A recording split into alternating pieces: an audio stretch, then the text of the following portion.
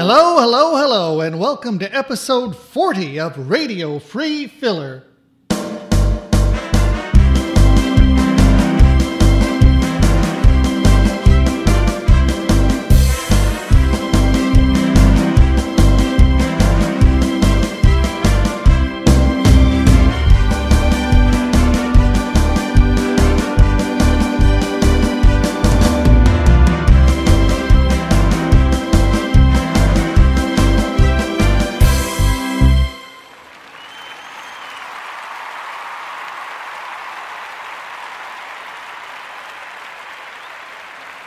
Well, we're getting closer to springtime, but it isn't here yet. Maybe this is a good time to pause and reflect with a thoughtful poem from our very own poet, Lariat? Wait, that can't be right. Shouldn't it be Poet Laureate? Actually, in the case of this guest, the text is correct as written. Poet Lariat. How's that? Well, it seems like he started off by reciting in a Wild West show. That doesn't make sense. What would a poet be doing in a Wild West show? Apparently getting yanked off the stage. So they gave him the old hook. Kind of, only in that setting they used a rope. Hence the term Poet Lariat. I guess it figures. Well, let's bring him on anyway.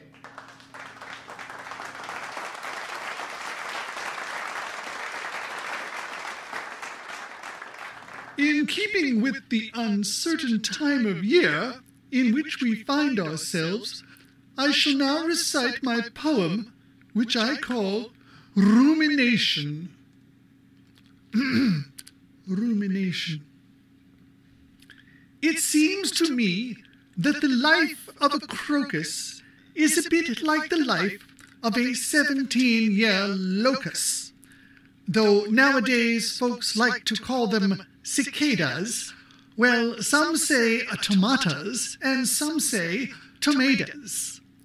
Whatever you call them, they both wait a while, then emerge from the ground with what must be a smile, only to meet with some unhappy fate, like snow, hail, or ice, or not finding a mate. It is true that crocuses don't wait as long, but that doesn't make the thing any less wrong. To come up bursting forth only to freeze, or to die with your shell stuck to somebody's trees. And it leads me to ponder my personal fate, when I'm either too early or else I'm too late, or the worst luck of all to befall an old poet, to be right on time, but not even know it.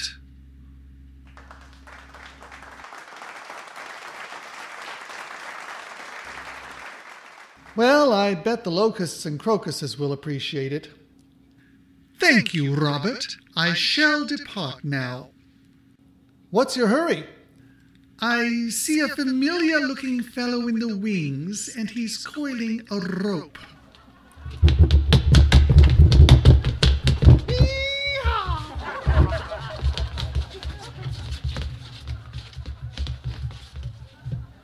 Looks like even now he was just a little bit too slow. Oh well. Pardon me, but we must interrupt with a special announcement. Probably just as well. Yes, we have a warning for the public about a new online video. Oh dear, this sounds serious. Can we skip it? Of course not. Why would you want to skip a serious announcement? This is supposed to be a comedy show. Well, I'm afraid we'll have to take our chances because the public needs to know. This newest online video is purported to promote something that calls itself a male enhancement product. However, the video goes so far as to claim effectiveness even on such unexpected objects as bowling balls, rubber bands, and various kitchen utensils. The list goes on and on. Wouldn't most people just realize how ridiculous it was and just switch the thing off? One of the most insidious effects of the video is its apparent ability to suspend the intelligent judgment of the viewer. Worse yet, most viewers feel compelled to forward this video to friends, relatives, and even complete strangers. So the thing has gone viral? Worse than that, the content seems to intensify with each forward. You could even say it's gone viral. Well, does the video call for viewers to send money? No, it just wastes time. So how much time would the video actually end up wasting? That's the biggest problem. Each instance of the video lasts for more than 4 hours. More than 4 hours? That's time to call the doctor. Let's bring on our next guest, Dr. Andy Whiney.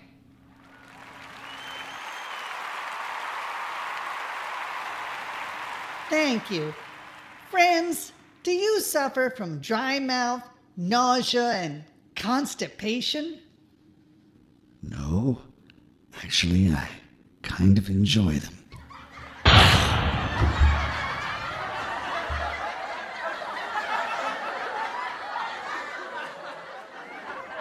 Now, as I was saying, for the rest of you, how about headaches, bruising, or muscle soreness? How about nosebleeds, itching, or blood clots? Do you mind if I sit down? Go right ahead and stop worrying, because I've got the answer to all those problems. These things are all common side effects of the products you see advertised on late-night TV. You gotta wonder why so few of them mention insomnia. Well, anyway, here's my solution. Stop taking all those medications and make the switch to an old standby that's been around for years and years. Yes, folks, you guessed it. You didn't guess it? Well, that's probably due to brain fog, which is another side effect. I'll have to come out and tell you. The product I'm talking about is that long-standing favorite among scientists, placebo. The great thing about placebo is that it almost never has any side effects, except that sometimes the patients say they feel a little better. The other great thing about placebo is that it's been tested more often than any of those other remedies. It's even got its own special scientific term, the placebo effect. So throw away all those other so-called cures. The side effects are probably more of a hassle than the original problem was anyway, and switch to placebo, the standard against which all other medicines are measured. Thank you, Dr. Andy Whiney. It's nice to finally get a real medical message from you. Attention! Attention! And another thing, folks, did you ever notice how all the survivors just keep getting older? Attention! Attention! I demand to be heard! Well, thank you, Dr. Andy Whiney. Now it's time for a brand new feature that we call Advice for the Incredibly Wealthy, featuring the well-known expert, Dr. Joyce Bothers. Well, it's about time. I have other places I could be, you know. Sorry to keep you waiting. The time will be added to my fee. Well, I guess we'd better get started. Indeed. I have graciously and reluctantly agreed to take time out of my very busy, very important schedule to offer a small fraction of my great wisdom for the very small portion of the population whom I deem worthy to hear it. As stated previously, I am here to provide advice for the incredibly wealthy. Let us begin. The first question. One of the chairs in the dining room of my third mansion is 6 inches out of position, and it bothers me when I see it on the in-house monitor. What shall I do? The answer is, have your butler take care of it. The second question. There seems to be a dandelion growing in the rough near the 11th hole of my golf course. What shall I do? My answer is, have your gardener take care of it. Another question. My slippers have slid under the bed, and I don't feel like crawling down there to retrieve them.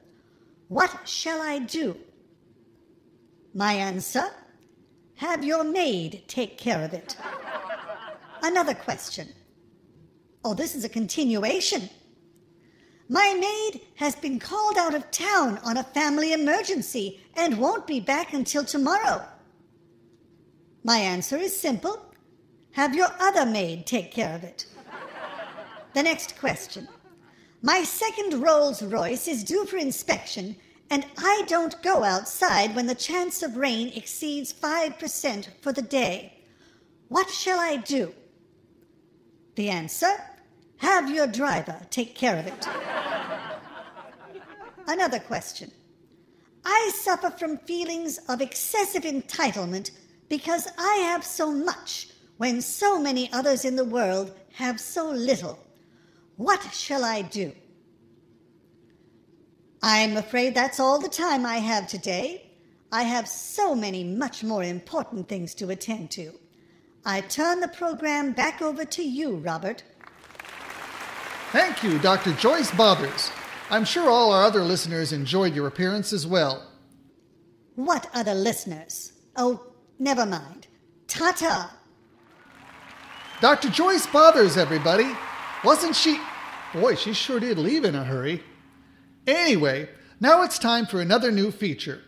Some of you may remember some reality TV shows in which volunteers were asked to live for several weeks in a simulation of a lifestyle from many years in the past. First, there was 1900 House, in which a family suffered through a life of primitive appliances, obsolete fashions, and limited entertainment until one member finally broke down and bought some modern shampoo. Later, there was Frontier House, in which a family lived under even more primitive conditions until one of them found a discarded set of box springs somewhere just off the set. Then there was Texas Ranch House, in which a family got dragged into the deal by one member who decided to change the rules completely. Well, now we have a new experimental concept. Instead of looking back into the past, we're going to put our volunteer family into the world of the future. Now you may ask, how can we possibly simulate a future that we can't predict? Well, we're just going to be careful about it, that's all. So now it's time for that newest reality show, 1 Hour in the Future House.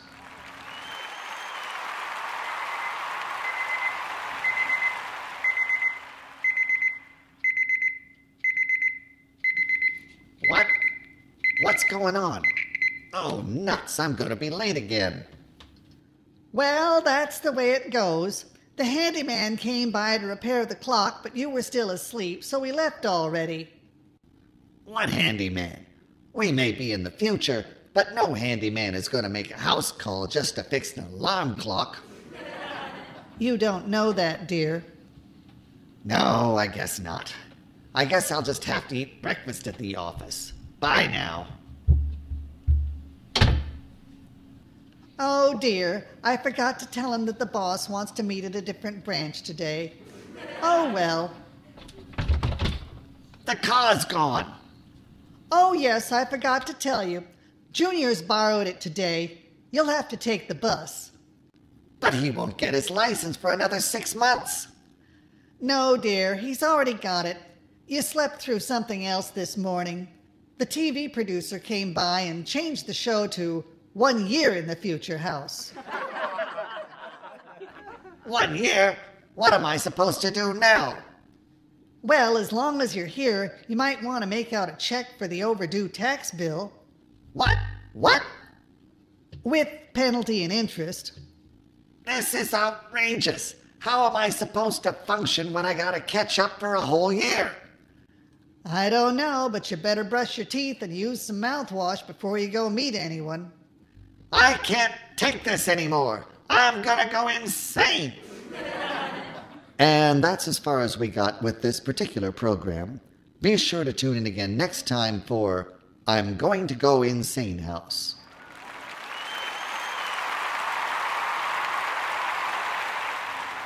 That was for all the people who struggle with daylight savings time. Well, we've had our fun with our victims. I mean, volunteers. But now we'd like to offer another different look at the nature of time. It's called Another Place and Time.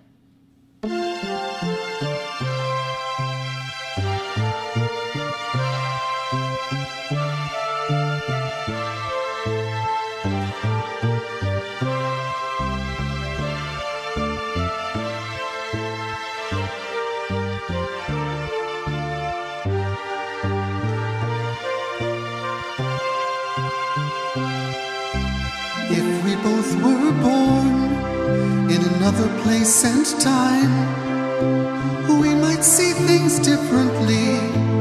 It might be sublime. If you were born the night before and I was born in the house next door, maybe we'd have something left to say.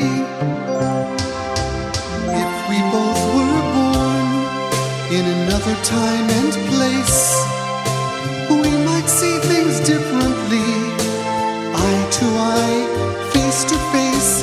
If you were born in ancient Rome and I was born in the old folks' home, at least you'd set your watch a different way. I might not be here writing, you might be here instead, and I might be out wandering to chase the dreams that seem to fill my head. Or else I might be home and sick in bed.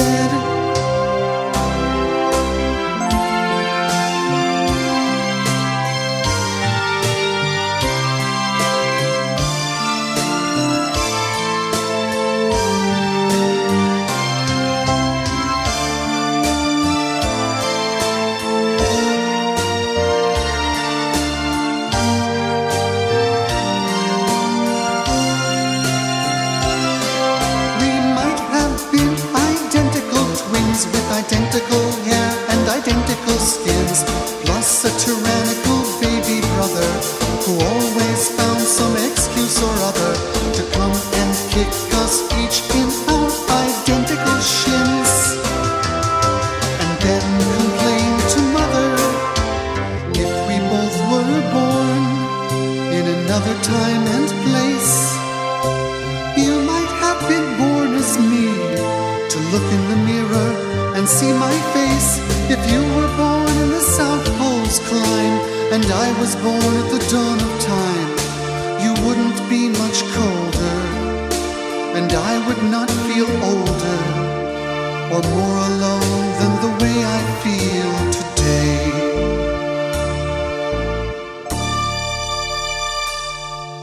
But if we both were born in another place and time, we might have never met at all, and that would be a crime.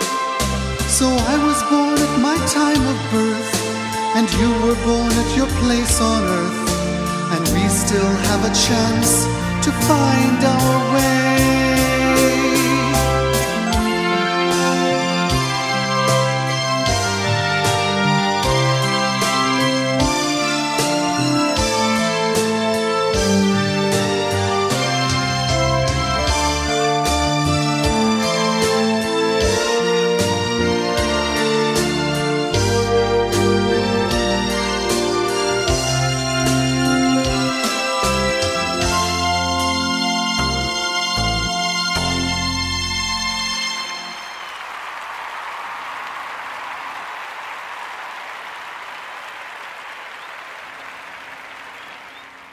And I think that's a nice note on which to end our little show.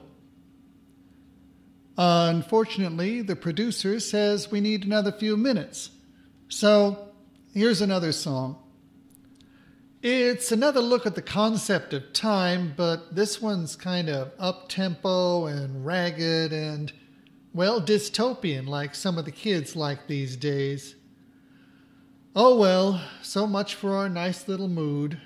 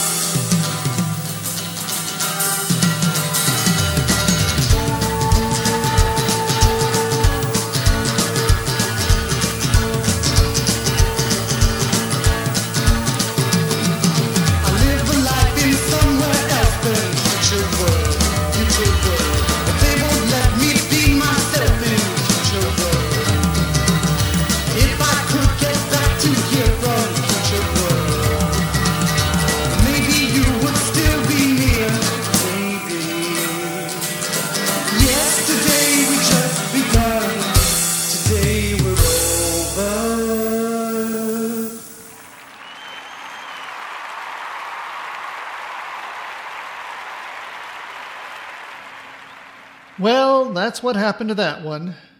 It was our first show in what I like to think of as Season 4. Anyway, tune in again next time for another episode of Radio Free Filler.